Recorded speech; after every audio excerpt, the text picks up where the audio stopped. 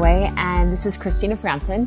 We're from Zion Massage College, and we are just starting on a video series called Ethics in Action for Massage Therapists.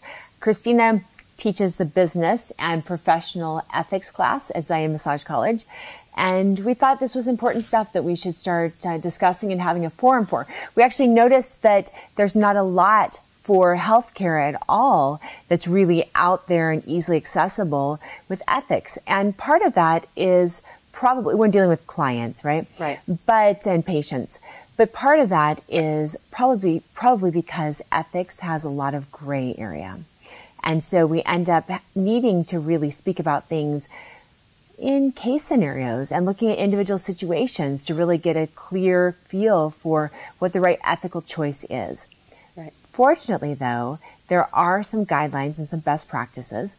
So just to get us started today, we wanted to talk about 3 strategies that a massage therapist could utilize when they're dealing with a client who is being inappropriate or who they kind of suspect of being inappropriate in the session, when they want to kind of manage the session and bring everything back to the focus of the massage, which is on health and healing. So the first one that we wanted to talk about was if you, as a massage therapist, are dealing with a client that is exhibiting inappropriate behavior, we want to give you some examples of that. So, Christina, some examples of inappropriate behavior are things like what? So anything unwanted, like unwanted physical touch, unwanted jokes, comments, movements, any unreasonable demands in the massage, as well as aggressive behavior. Okay. And some examples of movement could be like the person's really just kind of shuffling around on the table, moving and stuff. And it could be aggressive behavior, it could be any type of threatening things. And of course, any sexual comments, things like that. Any of that type of stuff. And usually these things are on the surface pretty innocent and maybe truly really innocent. A lot of people don't understand. They're the client or the patient. They're not, they're not taught ethics and they're not taught professional ethics. And so when they go into a healthcare provider, they might be nervous. They might actually think that their jokes are funny, and they might not know that this is inappropriate. So it's really important for the massage therapist to be able to educate and to be able to clearly set boundaries with their client. Right. Okay? So the first one we want to talk about, so one of the first strategies, and there are many, but today we're just going to talk about 3.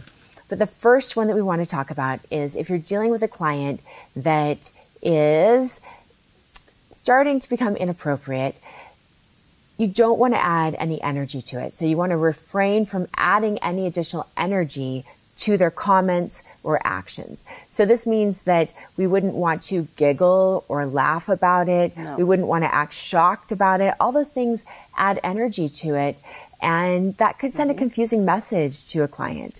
Yes, so we had an example of that. We actually had a student that told us about a session that she was in, and it was actually a couple session, husband and wife, and the husband said to the massage therapist, the student massage therapist,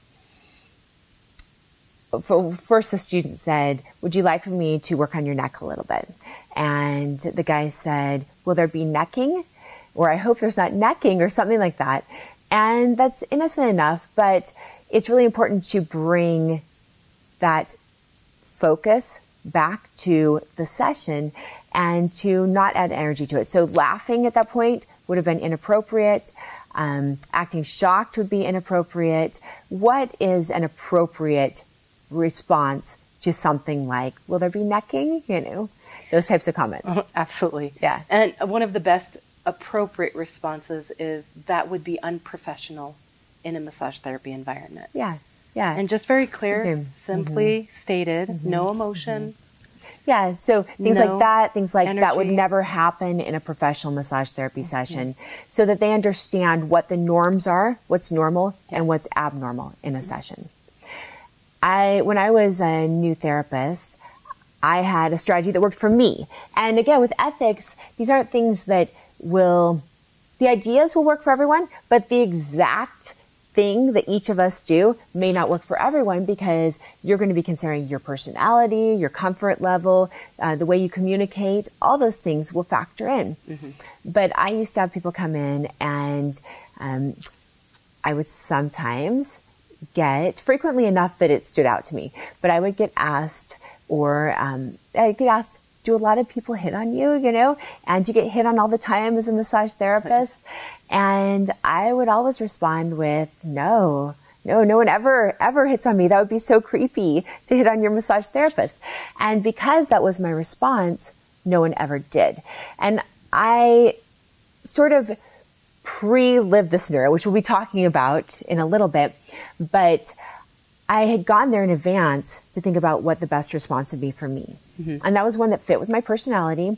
It allowed the client to save face, and it also established boundaries that, hitting on your massage therapist, flirting with your medical practitioner, whether it's your massage therapist, whether it's a counselor, whether it's your doctor, whether it's a nurse, all those things are abnormal. They're actually not normal.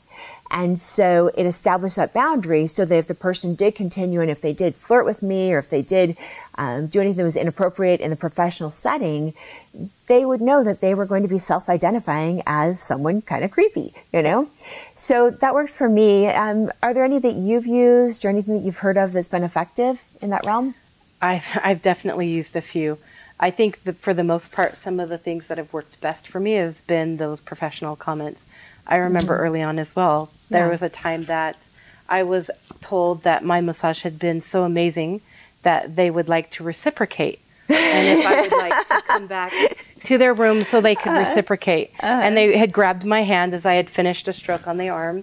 And we would not laugh during the session, but it's laughable to us because it's a profession. We're not going to reciprocate any more than after you put an IV in someone as a nurse or as a medical practitioner, that you're going to have them do that with you. Yeah, and I didn't laugh. I just very kindly removed my hand from theirs, and I said, "That's very kind of you, but I already have plans." And that was 20 years ago. I've learned so much since then. But I hadn't learned anything at that point. So in the moment, I just responded with, "That's very nice of you, but no." And now I would probably say something more along the lines of, "That would be inappropriate," very clear and concisely. But I remember I didn't have any emotion to it. I just said, "That's nice of you, but no," in essence, is what I had said. So it's very interesting. And there was no emotion. It was just like, that's not going to happen. We could also, but without shaming, right? Without shaming. There was no reason we want to, if we can possibly just manage the session, because we'll talk about power differential later in another video series, but the therapist is the professional in this situation, and they have the power differential stacked in their odds, and they are stacked for them, and they're actually responsible for making sure that the session, that client is able to receive healing work. If that client starts to go into the realm of repetitive things, or if it turns into sexual harassment or certainly a sexual assault, anything like that, then you're ending the session. But today we're not talking about that level. We're actually talking about things that are more in the realm of the client just needs to be educated, and the therapist needs to remember that they are actually the professional and they are responsible within that realm of managing the session, of educating the client about what's normal, what's abnormal, and what the boundaries are of the session. Okay, so our second one that we wanted to talk about is we wanted to talk about keeping the focus on the point of a massage therapy session. Okay, so it really is, just in all professional realms, it's really important to keep the focus on the point of what you're doing there. I saw an excellent example of this the other day, and it wasn't in massage therapy, but it really stood out to me. This cashier we have a town in Utah called Beaver, and we also have a town in Utah called Fillmore, and we also have a town in Utah called Mona. So it's like ready for, pervy jokes, right? It's like too easy. And so anyway, so I was driving from Salt Lake to St. George, and you go by Beaver, and I stopped there and I got gas and then for my car, and then I went in to buy water or something. And when I was getting gas, I saw this group of ladies pull up, and they were laughing, and they had like all this energy of just like fun and excitement. And they all got out. And then one of the ladies that had been in that vehicle, she was right in front of me, and she was checking out, like buying a drink or something right before me. But I could hear everything she was saying. We were pretty close. And she said to the cashier, she said, and it was a male cashier, she goes, I think you guys need to change the order of your towns. My girlfriends and I have been laughing about, you need to change the order. And the order should be like Fillmore, Beaver, Mona, like something that was supposed to be like this perverted joke, like a dirty joke. And the cashier handled it perfectly. He said, that's $3.75, ma'am. And she tried again, and she was like, something about like Beaver, isn't it? Do you get? And he's like, he just said, is there anything else I can help you with? And the energy just died, like it fell flat, died. And she said, no, and kind of like diverted her eyes and kind of walked out like a little bit with her head down. I thought it was perfect. Yeah. And it still did allow her to save face. He didn't have to shame her. He didn't have to do anything except for stay with the point of their transaction. Absolutely. And in that situation, it's really important to do that. So whereas it is okay and even nice to, of course, be compassionate, and you do sometimes talk to your clients, you ask about their families and about their lives, to some extent. But usually with massage therapy, you really are focused on allowing that person to have space for connecting their mind and their body. And a lot of that is in silence, because they really need to be able to have that silence to do that internal work. Absolutely. So we do have a little bit different form that isn't incredibly chatty, in a typical session. So it benefits the client to bring focus back to the work that we're doing. Some examples of that would be, we could use that example with the last comment that we had about the necking, that it would be also good after you said something like that would never happen in a professional setting. Then you could also say something like, okay, like go down to their shoulders or something and say, okay, I'm going to have you go and take a deep breath. Good. Okay. And then as they, exhale, you could come up along the erector spinae musculature, and along the neck and stuff, and just bring that focus back to the massage therapy work that you're doing. Absolutely. Yeah. Reminding them to take a deep breath, focusing in. It's really important because the point of the session is to help healing, but also for education of the body. If they're focused on talking, of chatting, of making comments, then they're not focused internally on what's happening in their body. Right. They're not focusing on the tension and the stress, and where we can actually unlock our own stress and tension by breathing into it. Right. Rather than focusing in our mind of all that's going on. It's a great escape. Right. Why not focus on the body and allow ourselves to let go and just have that moment of healing? Yeah, you could have all that mind chatter, you could have that be into your body and just whatever you are being. Notice where the tension is, melt the tension away, and relax. Yeah. And not have to worry about making comments. Then you don't have to worry about making inappropriate comments. Totally. So Eckhart Tolle... just to keep the conversation going. Totally, yeah. Yeah, just to keep it going. Eckhart Tolle, who I love his philosophies, he says, you are never less yourself than when you're trying to be yourself. And when you receive a massage therapy session, you don't have to try to be anything. You get to just relax, and you get to really fully be yourself, be like your healthy self, and connect your mind and body. So that silence does go a long way in helping you to do that. Okay, so let's talk about our third thing that we wanted to, third strategy. I think this one's really important. And it is, I used to call it pre-mortem, and sometimes it's called pre-experiencing an outcome in your mind. Right. We are calling it, we decided to call it future pacing. So future pacing is something that I think they sometimes talk about in psychology. But future pacing would be, again, pre-experiencing and pre-thinking about these things before they happen, so that you know how to respond. This is so important. knowing what your boundaries are and not being like militant. We're not trying to like catch anyone. We're trying to actually make sure that people understand how to engage in a healthy professional massage therapy session. Yes. You know, and we want both the client and the therapist to feel safe doing that. So pre-experiencing this in your mind and future pacing, what would that look like? You know? So for example, with future pacing, this is really kind of an important thing, is to understand, in my opinion, it's one of those things where we need to understand the client's behavior. We need to understand their nervousness. We need to understand that in this time, like especially right now, there's so much, there's so little touch and healthy touch and safe touch. And so clients are coming from all over the place. They're coming from different cultures and different backgrounds, different experiences. So sometimes this space is the only place to receive healing touch, but they may not be used to it. And so the nervousness, the jitteriness, the different things, we need to be ready and aware to be able to have those conversations, to be able to let them know they're okay. Right. It's okay to relax and let go. They're safe. This is a safe healing space where they can just focus on their body, their healing, and let that go. But in order to have that conversation, as therapists, we need to put ourselves in the position of really, truly guiding that. Right. We have to be in charge. Yeah. And we'll talk about the power differential another time, but that really plays a big role into it, is just realizing that I am the therapist. It is my job to make a safe healing space for you.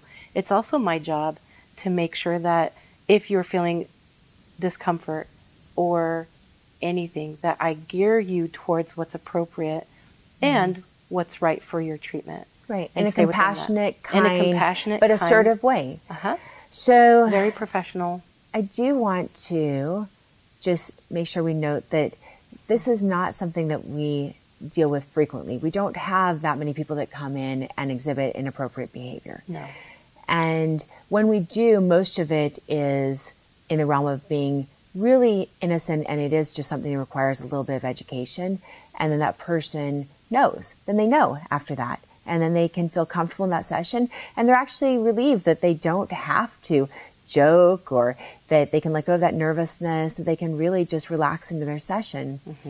For you, how often have you encountered someone being inappropriate in the session? You talked about you had a client that you told me about earlier. Has this been something that's happened frequently to you? Hardly ever. Yeah. Hardly ever. And I truly feel a lot of it is because of how I enter the treatment. Right. This future pacing is, I start the treatment, I begin before I get into the room. I start with a professional demeanor when I pick them up. It's the handshake, it's the way I present myself, it's the energy. I don't give anything other than professional energy. I am here to create a safe healing space. And that is what I'm going to do. And within that, there will be nothing inappropriate on my side. And so from the moment I pick them up, from that moment on, I treat it as such. So if there's a comment or something that would be construed as inappropriate, excessive moving around the table, jitteriness and things like that, it's in the way I handle it. And so I've had very few inappropriate. That first one, even from that first one onward, that kind of set the tone for me, as I'm always kind, compassionate, and I just am very clear about professionalism. I don't give it energy. And I haven't had much at all. And I've been a therapist for 20 years. Right. So, and we've found... Nothing major as well. We found from speaking with other therapists that have had years of experience that that's typically the case. That's also been the case with me, that I've probably experienced someone being inappropriate, I don't know, maybe twice, in almost 30 years. Yeah. So in a lot of that is because of the way that we manage the session. Now, in saying that, we're not saying that it's someone's fault if they do have someone come in and they're inappropriate. Definitely. I had someone that was, and it was pretty serious what this person did. But in that session, when I think back, I also, though it wasn't any fault of my own, I also was initially giggly because I didn't know how to handle it, you know? Right. And I didn't act quickly. I actually, in hindsight, would have ended, you know, and made my decision, ended that session so much sooner, you know? This was a session where I was doing massage therapy at this person's home without anyone else there. That's not something that I would do now, you know? So all those things you want to consider. And if you are going to be doing massage therapy at someone's home, which is fine, that's legitimate, you know, option, then you want to actually look at some of these things that can happen and come up with a safety plan and come up with a way that, strategize about ways that you can deal with this effectively before it happens. Because otherwise you'll be thrown into fight, flight, or freeze. And we would like for you to be able to focus. Yes, absolutely. Yeah. I think that's really important to note that we have to put ourselves in these scenarios in advance. We have to think about them. We have to make decisions. We have to talk it through, say it out loud. And yes, there have to be guidelines about how will I handle this situation? What would happen if? What would happen if someone touched themselves inappropriately? What would happen if someone invited me back to their place for reciprocation? What would happen if? What would I say? And if you've practiced that, then without emotion or without startling or shock, it can be easy to stay professional and unrattled. Definitely. And with that, you definitely, if someone, you know, you're working on someone and they said, I'd love to reciprocate and work on you sometime as well, laughing at that would definitely give the wrong message and may lead to that person doing that again to other therapists. That person could be innocent. They could be a perpetrator that's grooming. They could be a person that has blurry boundaries and they just had a crush on you and they just didn't know, and it was like their awkward way of asking for a date. It could be so many things at that point and you don't know, you know? So having some very professional, clear boundaries and strategies that you can use is imperative. So in that situation, what you did was great and it worked. It was effective. We could also let that person know that we would only trade massage therapy sessions with a licensed massage therapist that's had training, so that they understand that this isn't something where, you know, this is what we're doing on our date, you know. And there's a variety of things. There's more than one right. There's also more than one ineffective way of dealing with these things. So we're going to continue this discussion, and we're actually doing a weekly ethics in action case study, and we'll bring in some of our teachers and different therapists. We think this is really important for our community of massage therapists to be having this discussion. So thank you for agreeing to it, Christina. Absolutely. Thank you. For information on becoming a licensed massage therapist, visit zmc.edu. For information on continuing your education in massage therapy and bodywork, visit studyhealing.com. If you like this video, don't forget to subscribe.